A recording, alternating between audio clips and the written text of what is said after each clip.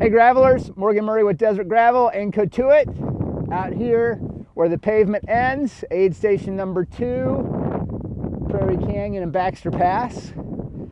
Oh man, it's looking so good out here. Two quick things, a lot of questions about training plans, and I wanted to stress and clear up some confusion about endurance intervals. The only workouts that I create that are heart rate based are these endurance thresholds, and it's a really important workout for building your endurance, and it focuses on you targeting a 4 beats per minute range of your heart rate. It's described when you do your fitness test how to find that heart rate.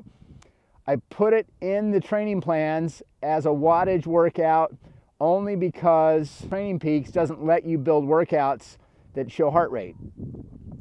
So if you're riding outside, you need to elicit that heart rate, and it's hard to hold that range. It's a very focused range.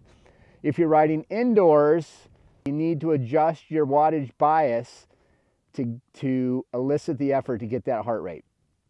And it's an unusual heart rate zone. It's a little bit low for going hard. It's a little bit high for going low. It's to really target you to focus right in that zone. So I like to go out a little hard, get my heart rate up a little bit and lower down into that zone. Some people like to push up into it. You just got to experiment with it. But other than that, I hope it's going well. Seems like people are jumping into it, having fun. Any other questions, shoot me a message, Morgan at Desert Gravel, and train well. It's looking awesome out here. I just did the border loop up into Utah, and not a soul, not a cow. So really, really looking great.